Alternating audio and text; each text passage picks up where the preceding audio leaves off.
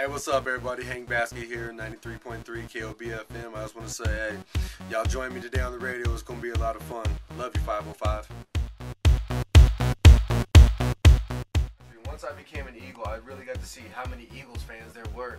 I'm saying, I'm in LA, and then all of a sudden I find out there's a all Eagle sports bar, and then people coming up showing tattoos of the Eagle across their back. I'm like, wow. And I really enjoy Philadelphia.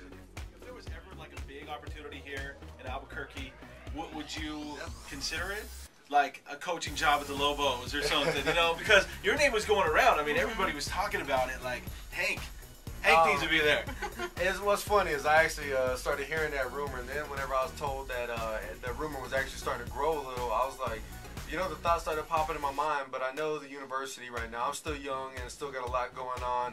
They deserve someone that truly can come in and bring great things in right now. Now, the possibility of becoming the Lobo head coach eventually, that would be amazing, because I would love to come back here. And when this whole rumor stuff started coming out, I actually started talking to some guys that I played with. I was like, look, if I ever do get the chance to become the head coach here, I already know the kind of guys I'd have on my staff. And it's funny because you remember Cole McCamey, he was my quarterback, and great guy, and his football knowledge is amazing.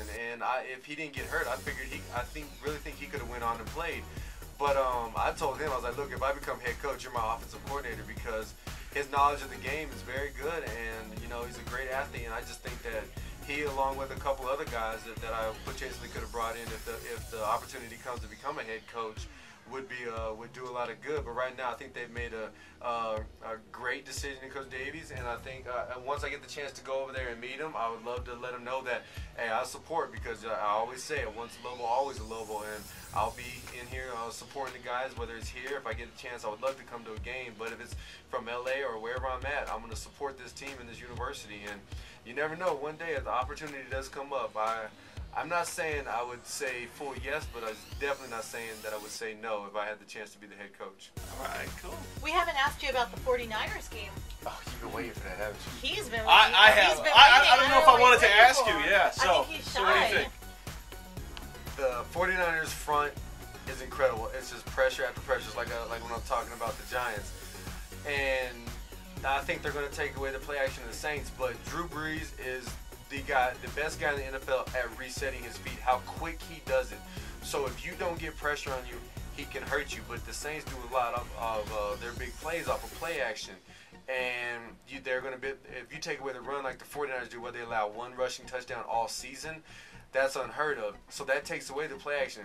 But then you got two key weapons in Darren Sproles and Graham.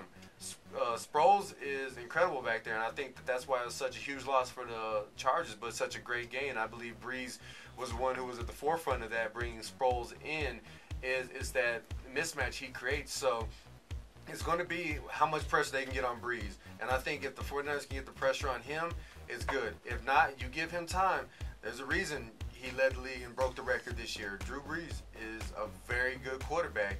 And so, like I said, we've gone through all the games, but man, it has been incredible this year, and especially this weekend of the caliber of games that are going down. This is a true playoff atmosphere weekend. Cool. So what are you going to be doing for the playoffs?